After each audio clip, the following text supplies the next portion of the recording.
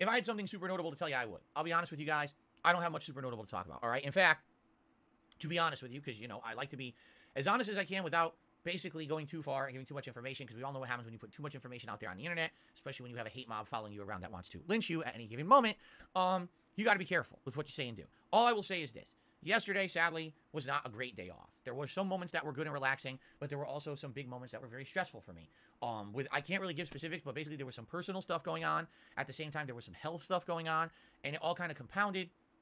You know, normally I don't like to be on the phone when I'm in the middle of the grocery store having important conversations, but I had to. There was some messed up stuff that happened yesterday. Let's put it that way. And it sucked. And there's nothing you can do about that. That's life. So, what is it? What is this personal I can't tell you guys about? It sucks.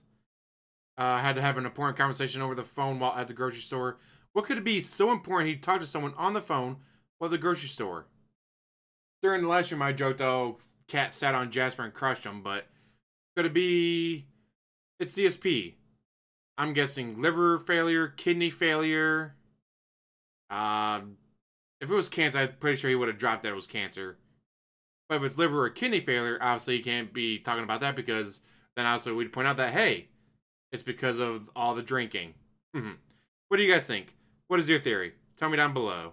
And as always, like, subscribe, comment down below, and have one hell of a day.